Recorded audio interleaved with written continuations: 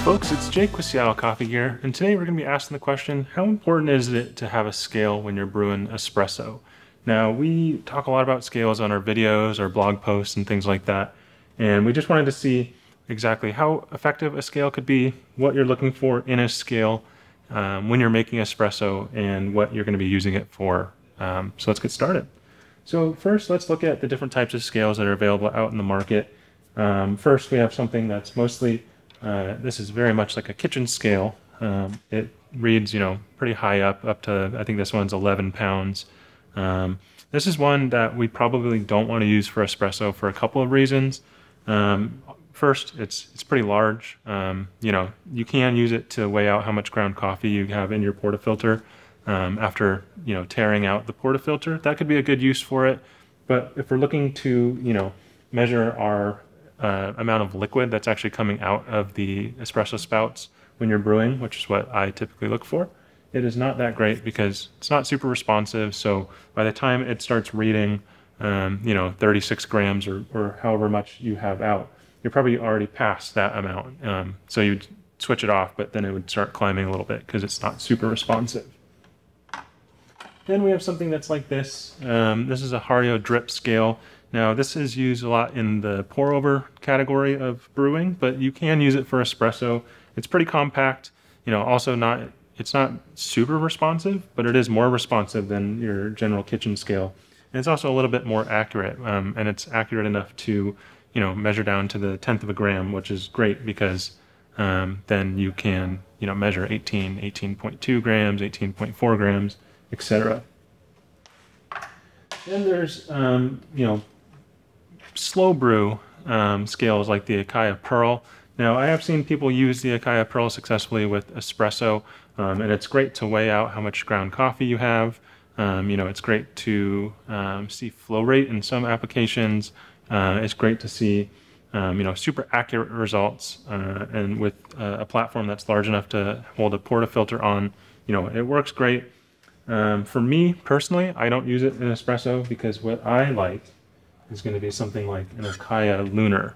Now, the Lunar is Akaya's top-of-the-line scale. It is pretty pricey, so if you're an espresso enthusiast or you're looking to really improve or step up your espresso game, it is an excellent investment for that. It has flow rate, and you can see all sorts of variables when you're brewing, and it's also super compact so that it can fit under the spouts of your espresso machine while you have a shot pitcher or something like that under it. So it can be on and running while you're brewing so that you can be watching for, your 35 gram target and shut it off as soon as it hits that. And then, you already know that you've got 35 grams out.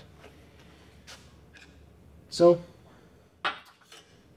with that being said, do I need an Akaya Lunar to make great espresso? And the answer is obviously not, because you can do it without a scale, you can do it by eye, you can do it by, just by eye is one way that people do get a lot out of it. But I like to use, if I'm not going to be using a scale, or even with a scale, a shot pitcher that has markings on the side. This one is, a 3-ounce shot pitcher. It's measured up to 2.5 ounces, which is larger than any espresso shot I would be making. Mine are typically in the 1.5 ounce range, 2 ounce range. So this is a perfect tool for if you don't have a scale, you don't want to bother with a scale in the morning. Using this, you'll know exactly, when to stop it because you're wanting 2 ounces out. You can stop it right when it hits 2 ounces. Super simple. Now, you could also use something like a Vario W or a Sete 270WI, which has a built-in scale function. That way you know that you're getting exactly how much coffee comes out. And it's super reliable, super accurate, and it's super simple to use. It's already built in, so why not use it? If you have a grinder without a timer, like this Note here, I would recommend using a scale at least a few times with your portafilter. What I would do is, remove my portafilter, put it on whatever scale that you have, tear that out, and then measure what you think looks like a good amount of ground coffee.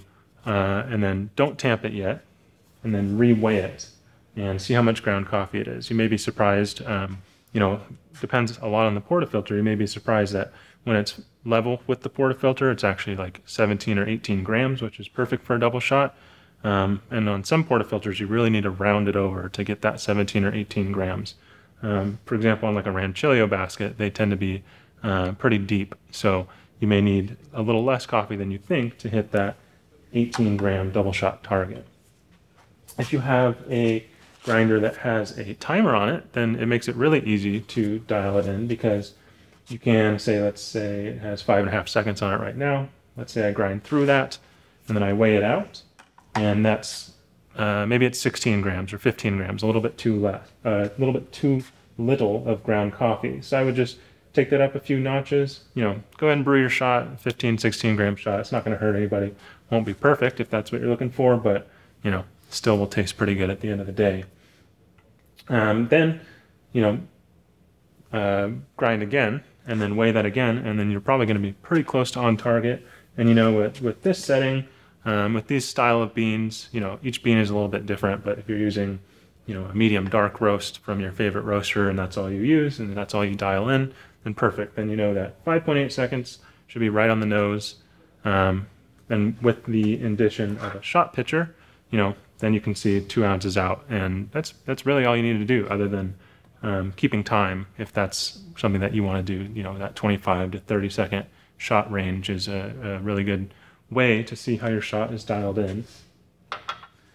So overall, a scale is definitely a beneficial tool to have if you like playing with variables, if you like playing with the amount of ground coffee that you're using or the amount of water that's coming out of the spouts. An Acaia Lunar is an invaluable tool for something like that. If you're just looking to get dialed in, be a little bit more consistent, I think even a basic kitchen scale is a really good tool to have on hand, just because then you can visually estimate how much ground coffee is in your portafilter, or dial in a timed espresso grinder to get exactly how much espresso grounds that you're wanting out of the grinder. It can be a really helpful tool for lots of other coffee brewing purposes. So if you're going to choose one, and you're not going to be brewing directly onto something like an Acaia Lunar, any of these options works great. Because what you really need at the end of the day is a timer, basically a scale, a timer, and all these have those built in. Now they get more accurate, more responsive as they get more expensive, but how important that is to you is totally up to you and how you're brewing and how you want to make your espresso routine. But either way, super helpful tool to have on hand.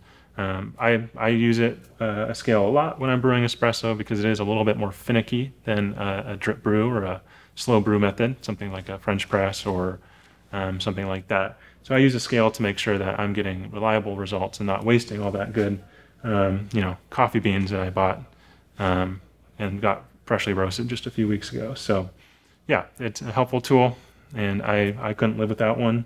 Even just a basic one, super helpful to have on hand. So I hope that answers the question on, is an espresso scale really necessary to brew the greatest shot of espresso or get all dialed in? I think the answer is maybe, depending on your situation, but if you have a kitchen scale on hand, start with that and go from there. So thank you so much for watching. Don't forget to like, comment, and subscribe, and we'll see you next time.